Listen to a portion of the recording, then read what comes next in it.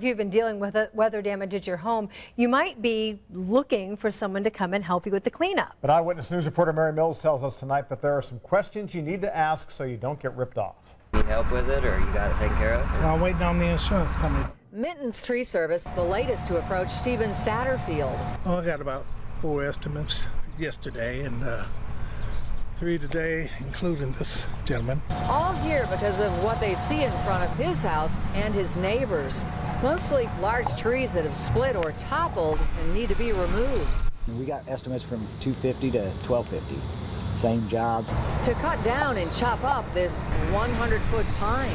See this one, it was all the way across here. The Gibson brothers, burning a small pile of branches, say they were careful to ask questions before hiring. The insurance bonded thing was our biggest concern with the size of this tree. Yeah. You know, we couldn't take a chance on just having somebody do it and end up on the house.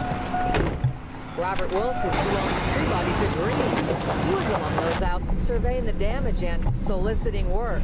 Wilson says it's important to see proof of insurance, get at least 3 written bids, and never pay in advance. Normally, if a company's been in business, they won't ask for any money until the job's done. I would not pay $1 until the job's completely done. You know, you don't want to give any upfront money or anything like that. He's offering to do it for $13. Yeah.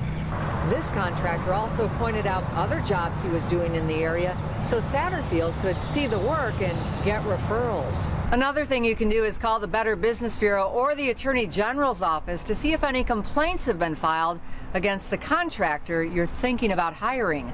On the City Beat, Mary Mills, Channel 13 Eyewitness News.